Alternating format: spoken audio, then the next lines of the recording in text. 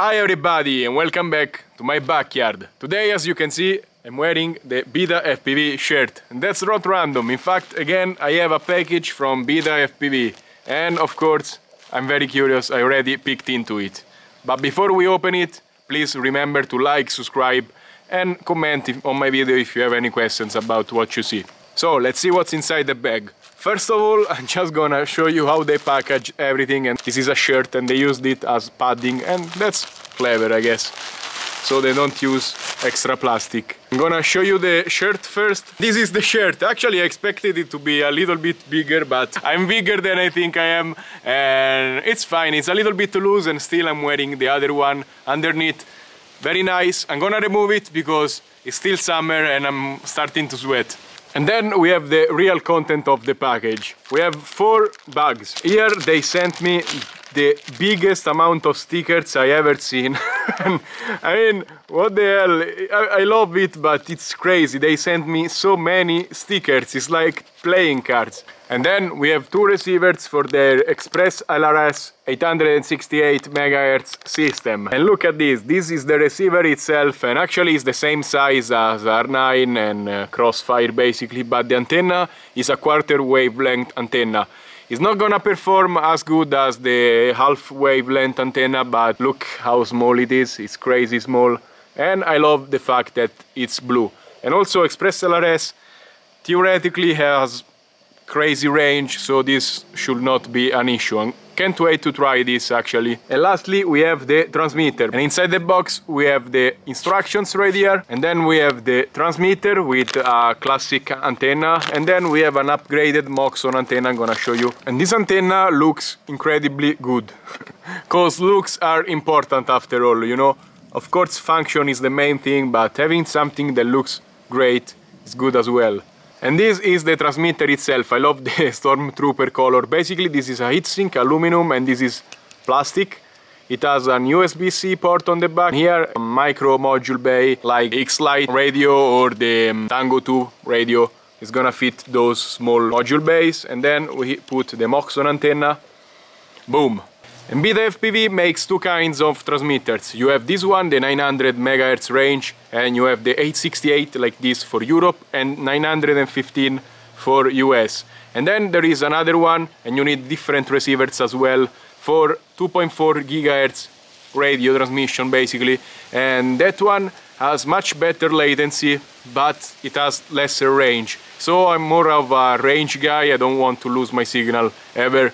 So this one is my choice basically, and still latency is super good on this as well, so I don't care that much.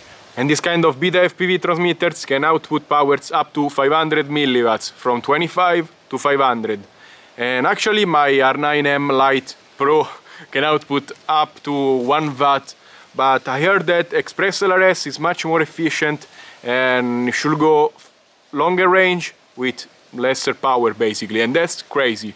And actually your battery is gonna last longer. So without further ado, I'm gonna install it and let you know how it goes. And boom! I just installed the Betafpv transmitter on my radio. This is the X-Lite radio, and I found these Holybro copies that had the exposed receiver on here, so I just swapped it out for this.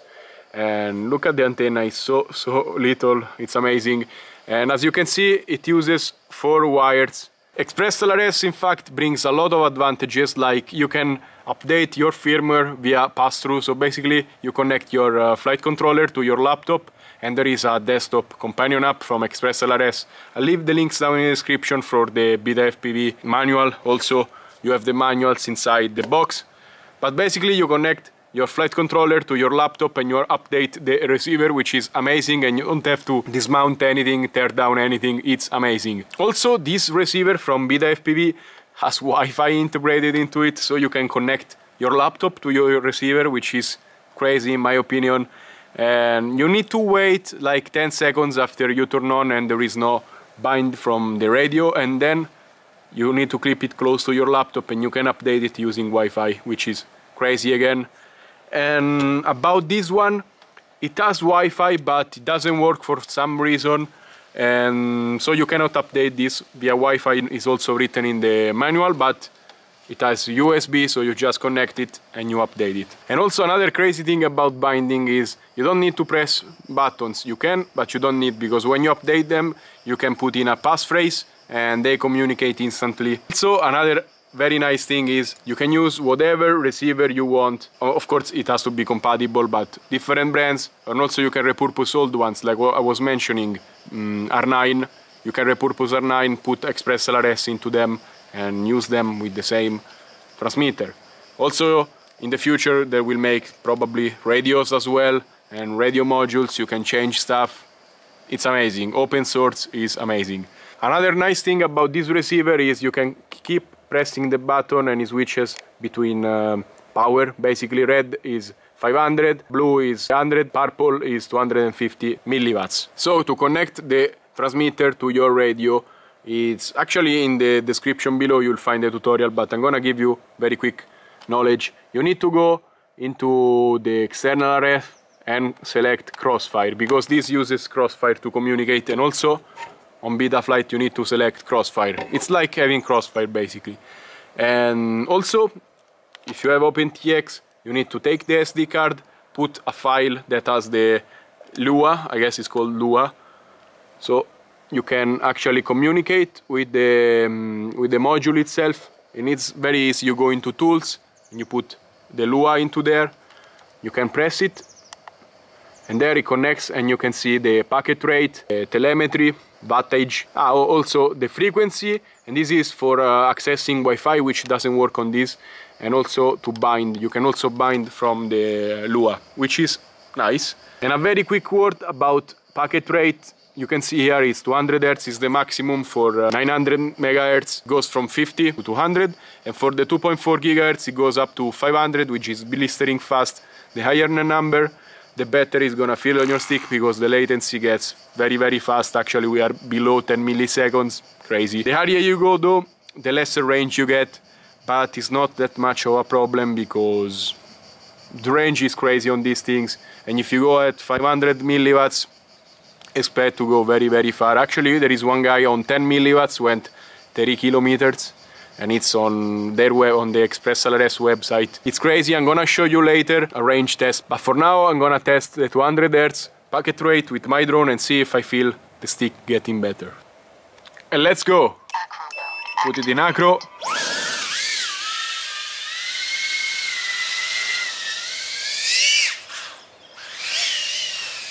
And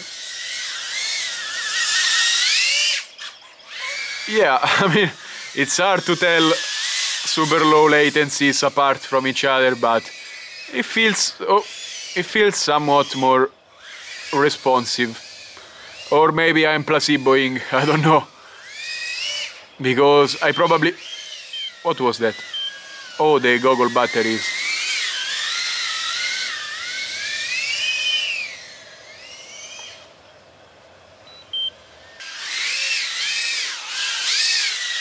Yeah, it feels...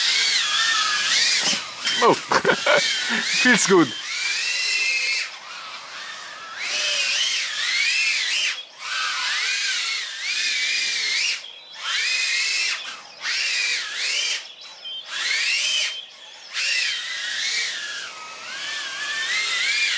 Not bad.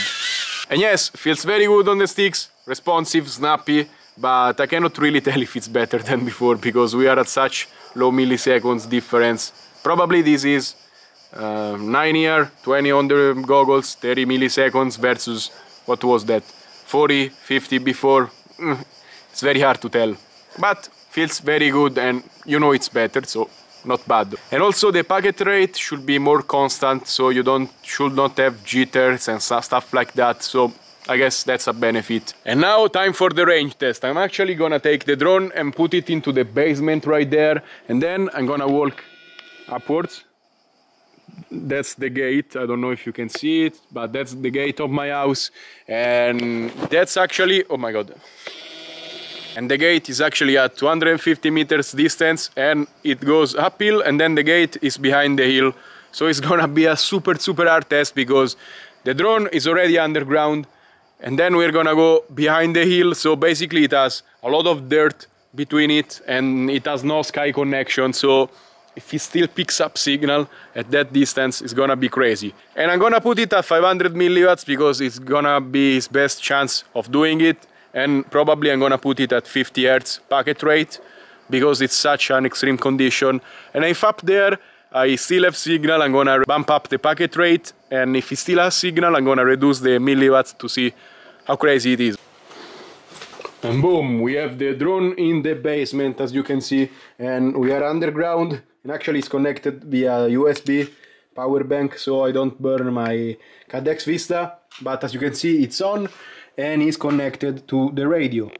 And I pulled up the telemetry so we can see the RSSI actually, and we are at minus 16 dB, and it's gonna go high, but I guess we're not gonna lose range. And also I'm gonna show you, yeah, 4 bars right now. So let's start, let's go uphill and let's go. Basically the drone is here, we're gonna go uphill that direction, and then we're gonna move sideways, and that's gonna destroy it because we have dirt, trees, the actual concrete of the house, and then we have metal, so there is everything in between this and the top of my house. Let's go.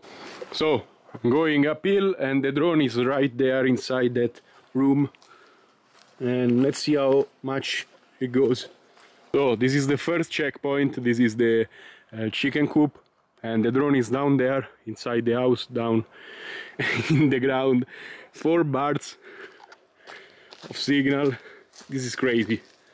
Look, 4 bars of signal everywhere. It's crazy. We have the house in the middle, and this coop is made of metal. Doesn't freaking budge. I'm gonna put my body. Nothing. I'm gonna cover the antenna. Okay, if I cover the antenna, 1 bar less. But it's crazy. Let's go uphill. We have 4 bars on the main path. So RSSI low. If I don't face the drone, the signal gets lost, as you can see. So we reached the gate. As you can see, if I turn around, there is only 1 little bar, but if I turn the direction of the actual drone, this antenna is directional, so it makes sense. We get 3 bars. It's crazy. I mean, the drone is underground and we have trees, vegetation, stuff, the concrete, dirt. Wow. This is the worst situation you're gonna ever encounter, basically, and we are still 2 bars. Crazy. Telemetry lost. Oh. Telemetry recovered. Yeah, I mean, I have to point the antenna the right direction, as you can see. If I point it down, picks up the signal. 3 bars. Yeah. This antenna is very, very directional, actually. A Moxon antenna is supposed to be pointed this way. But it's crazy, still 4 bars in some points. As you can see, we are at minus 105, but the link quality is still at 81%. If I point it down, it's gonna go, you see, 90, it's crazy, 95. I mean, and now I switch to 200 Hz packet rate, and yeah, the signal has dropped a bit, is less stable, but I mean, this is something you will never see in real life. You will never go this much stuff. You're gonna lose video signal so quick if you do this. And that concludes the range test for this ExpressLrs thing. Also, you can see my grandpa bulldozer in the background, and it's broken sadly. I wish I could use it. And I'm very excited about this ExpressLrs because it beat the R9 modules with a 1/4 wavelength antenna and half the power, because this is a 500 milliwatts. The R9 test I did it at 1 watt. So crazy, very crazy. And you're never gonna experience a situation where the drone is down there in the dirt. It's crazy, it does no access to the sky. I mean, you're never gonna experience that because your video feed is gonna cut out much quicker. So this is good though for finding your drone back if it ends up in a creek, and you can pick up the signal if it's still on, of course, and looking at the dB you can find it back probably, I hope. Don't just lose it. So wrapping up this review, ExpressLrs, I'm very excited about it, and I'm gonna probably use it as my daily driver. I need to convert all of my R9 to ExpressLrs, and it's not gonna be, you know, a lot better, it's just gonna be a little bit better. Longer range, faster reaction time, and I'm not complaining already. I mean, I can go wherever I like, and I don't complain about the reaction time of R9, but what's better is better, I don't complain. What I'm excited for is the open source part of this project. Actually, the developers are working very, very good, and they're putting out update after update, and they're making it very better every time, much better every time. Another cool thing is it's very cheap, so you can get this module for $33. The same price you pay for a Crossfire receiver, basically, and the receivers are gonna be from $10 to 15 to 20, which is kind of cheaper than Crossfire and also R9, because those are getting expensive. And they have better feature, they are better in every way, basically, and that's crazy. And also what I like about it being open source is a lot of brands are stepping in, like you see here, Betafpv, but also EP Model, Namimo is called another one, and they're producing their own stuff and their own transmitters, receivers, and they are all intercompatible, which is amazing.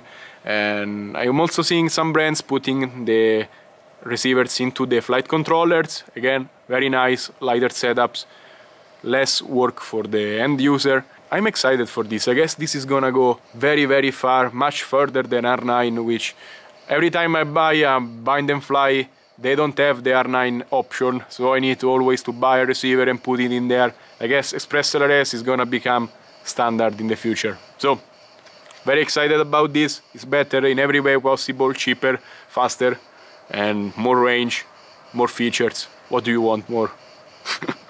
I love it. And as always, that's all for this review. You will find all the links down in the description below, tutorials and also links to buy, and please click on them if you like the product, because you help this channel grow a lot. Also, companies send me more stuff to try, which is not bad, you know. Drop a like, subscribe if you have questions, comment, and as always, stay safe and happy flying. Bye!